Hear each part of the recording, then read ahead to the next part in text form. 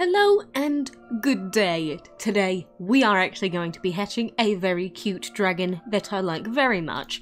But very quickly before we move on to hatching these two dragons that I want to get out, I do want to remind you that the upcoming event schedule is out, and don't forget that next Monday we will be having not only the new Cake Craze event, but we'll also be getting the new sigil campaign. And this is all, obviously you can find it on the forums, and later on in the thread, people were asking for pictures of the new sigil dragon, and at this moment we haven't had official confirmation, but someone did post this image here, and apparently it's going to be the FIRE MAGE DRAGON, and this is what people are talking about, but we'll have to wait and see until it becomes official, but you know, if this is the FIRE MAGE DRAGON, I love it, because it's another bird. You know, he's got a very pretty little beak going on for him, and I am a big fan of the little birdie dragon, so I really do want to get my hands on him. Of course, we're going to have Bottomless Dungeon, which is actually going to have the saggy boy, which is another one of my favourites, and apart from that, not too much else, but we will also be having Yarn Dragon as the dragon of the week. So that is essentially all of the things that are going to be coming up.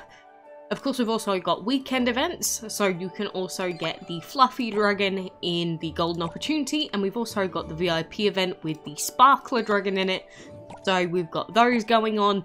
And of course, we've also got Whale Mart, and in this Whale Mart, there are pieces for the Soft Dragon, so if you were like 2 pieces away, this may actually be enough pieces to win you the Soft Dragon finally. I'm still 19 off, so I'm not going to get it, but I'm glad that some people could at least get Luzra out of these bonus pieces.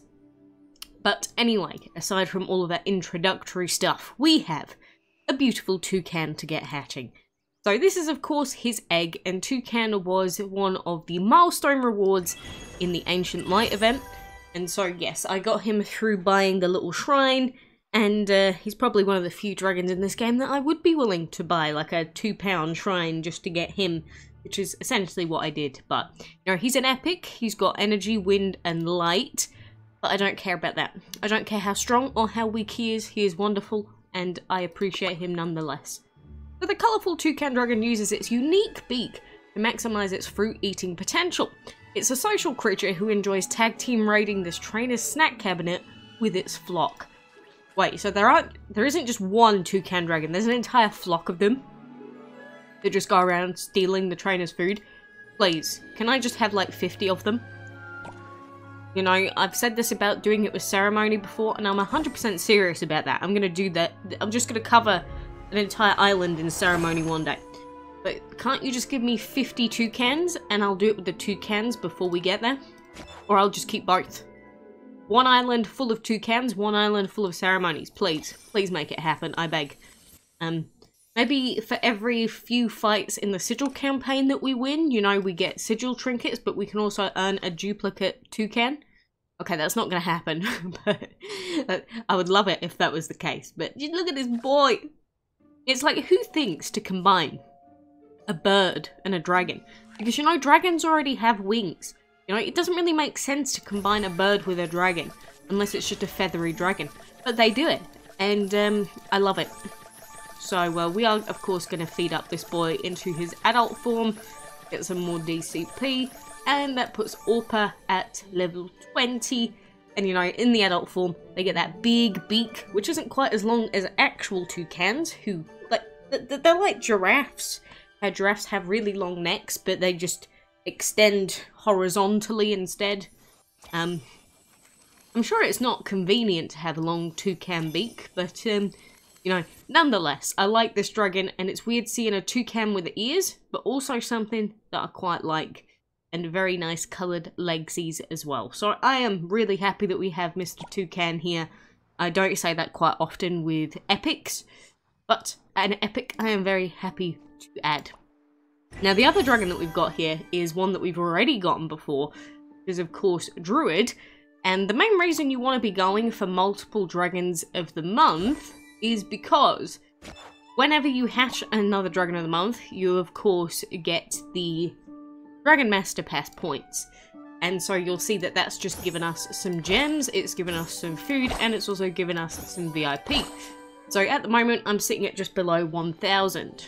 And since the Druid Dragon has such a high breeding chance, because what is that, 4 or 5 outcomes total, that means that you can just keep going back into your breeding den, hitting rebreed, that's it, 5 of them, and then you'll probably end up breeding quite a few druids throughout the month if you do that.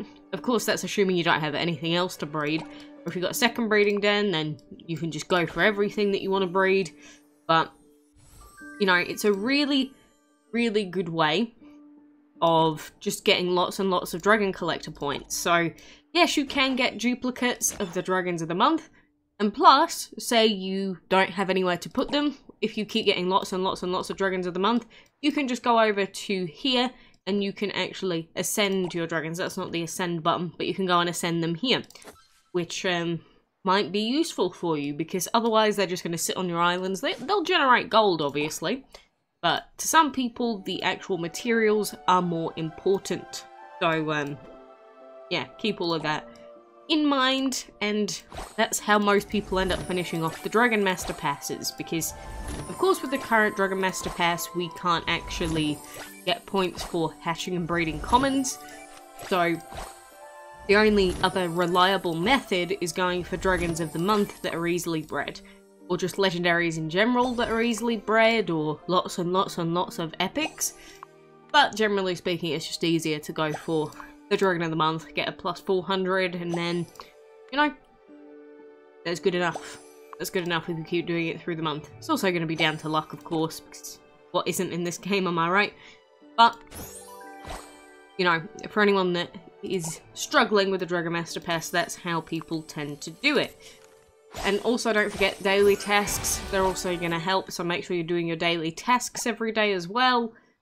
But there's no other short-term super easy tactic to finishing off the Dragon Master Pass, it's just breeding luck and daily tasks. So I'm probably not going to buy this one either, because they have nerfed the pass a little bit, and plus, you know, Berry Frost is a nice looking dragon, don't get me wrong, but I don't think it's worth buying this one after I've just bought the shrine from the other event. So I'll probably ease off of this one and then we'll come back later. But that is more or less everything to expect in the next week or so, which a lot of you will be grateful for, because, you know, we've just had that major event, and you know, not having too many events all at once apart from new cake craze, which could be exciting in a sense.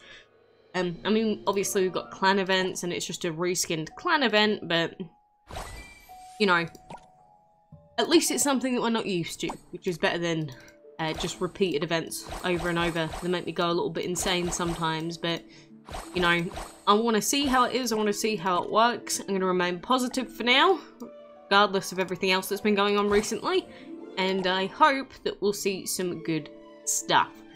So, anyway, that is mainly what I wanted to go through with you for now. I do wish you the best of luck with all of your breedies, and again, if you manage to get soft through the extra bonus pieces, I do hope you got Luzra. If I knew that we were going to be given all of these bonus pieces for soft right at the end, I obviously would have gone and super forced myself to do dungeon stuff, but no, that's another complaint for another day, so I'll leave that for another day. But for now, enjoy your time, enjoy your day, and I do hope to see you again, my friend. So until then, adios.